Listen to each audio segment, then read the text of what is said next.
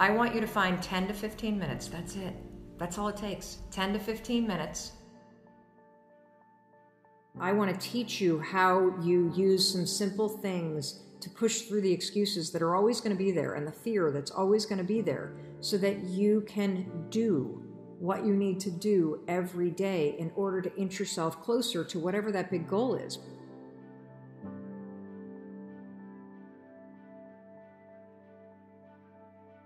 How you start your morning determines how your day goes. That's right. How your morning starts determines how your day goes. There's so much research about productivity and happiness, and so many of you are focused on, what do I need to do? What do I need to do? How do I get more stuff done? And you get busier and busier and busier. And I want you to understand something. Being productive, being happy, being in control of your life, it has nothing to do with when you get up. It has everything to do with how you get up. And so a routine refresh is something that you have to do. You have to do it because you must have a morning routine. If you don't have a morning routine, your entire day will get hijacked.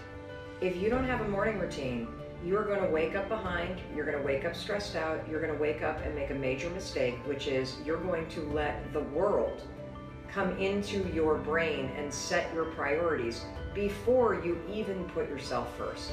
And so a routine refresh is critical. Refresh your routine. Why is this important? Because there is so much science that talks about the power of your morning routine. And there's also so much noise out there about the morning routine. But all of the articles out there tend to be written by guys that have 2.5 hours before work starts to somehow drink mushroom tea and meditate and go to yoga and exercise and drink bulletproof coffee and sit in an infrared sauna. And I don't know what planet these people live on, but they clearly don't have children or a job they need to get to at 8 o'clock in the morning. I'm being realistic. I'm being realistic about the fact that you need a morning routine, but you need one that works for you. You see, I had a morning routine that used to take me 30 to 40 minutes last year when I had more time. I've had a morning routine that took an hour when I had time and the ability to go for a jog in the morning. I'd incorporate that in the morning routine. My morning routine, 10 minutes long. That's it. It's 10 minutes long because that's what works for me in this season of my life. And so I am inviting you to do a routine refresh, where I'm going to walk you through the science of a morning routine. I'm going to take you step by step in this guide through how you should be thinking about the components of what you want to do every morning in your morning routine. And I am also begging you to customize it so that it works for you. Because the truth is, if it doesn't work for where you are in your life right now, you're not going to do it. And the most effective morning routine is the one that you actually do every morning. I've got a question from Diego, and this is going to relate back to your morning routine. From Diego, I have a dream of opening my own restaurant, but I'm terrified to start. How many of you have ever thought about opening up a restaurant or starting a small business or having some kind of side hustle? It doesn't have to be a restaurant. The American dream used to be, I really dream of owning my own home. Do you know what the American dream is now for the majority of people? It's, I want to own my own business. And so whether you're interested in launching a restaurant or you would love to have a business of any size, shape, or form in any vertical that you can think of, this is a question that you need to pay attention to, okay? Because I know this is also impacting you. I'm terrified to start. I know I have the potential to be really successful, but I just can't get myself to actually do something about it. You know, sometimes when the dream is so big, the fact that it's so big becomes paralyzing because you think about where you are right now and you think, holy cow, that thing that I really want? I don't even, how do you even start when the dream is so big? So here's what we're going to do today. We're going to shrink it down. I don't want you to think about opening a restaurant. I don't want you to think about launching that business, because that's something that will happen a year from now. What I want you to think about is I want you to shrink your thinking. I want you to think about researching a restaurant. I want you to think about preparing to launch a restaurant.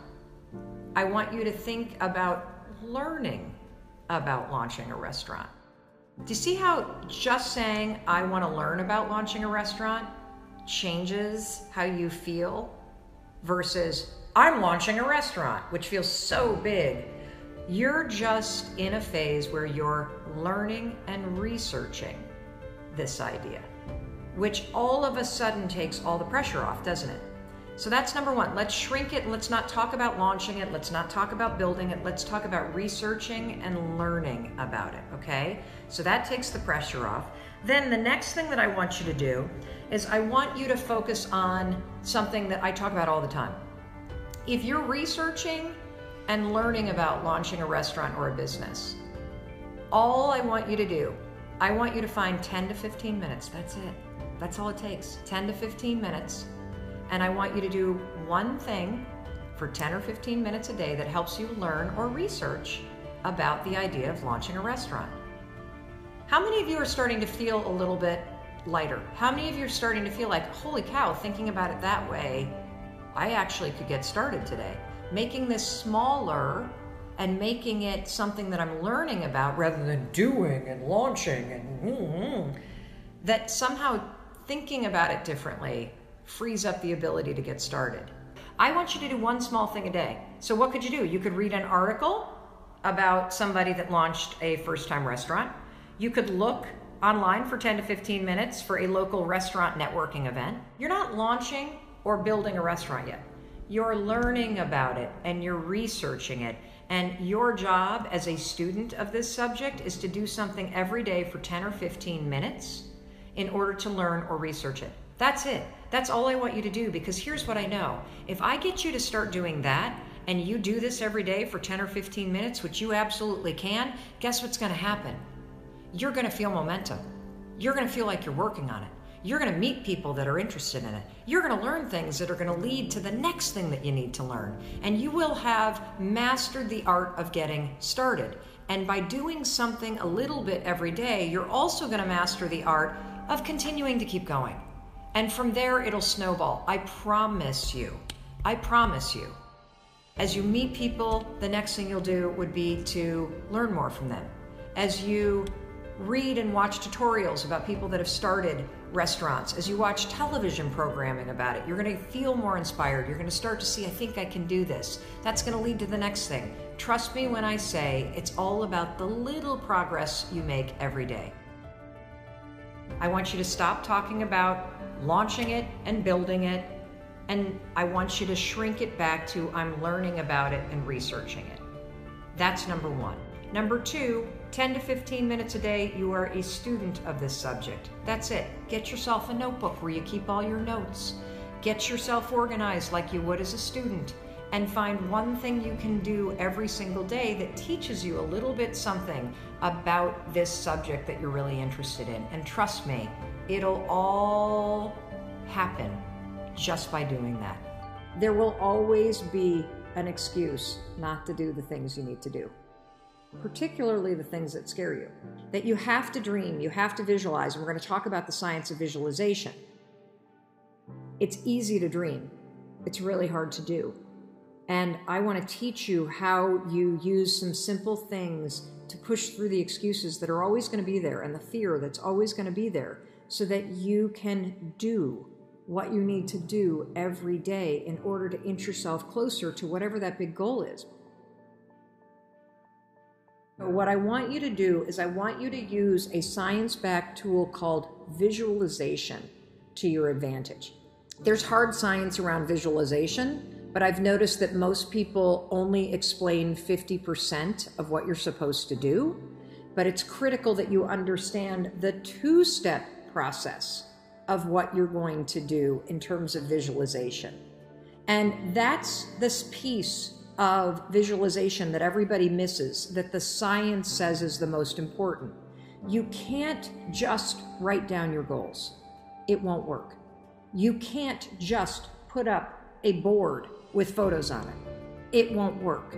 You have to do the second part, which is you have to imagine yourself taking the steps to get there, not the end goal. This is powerful research out of UCLA.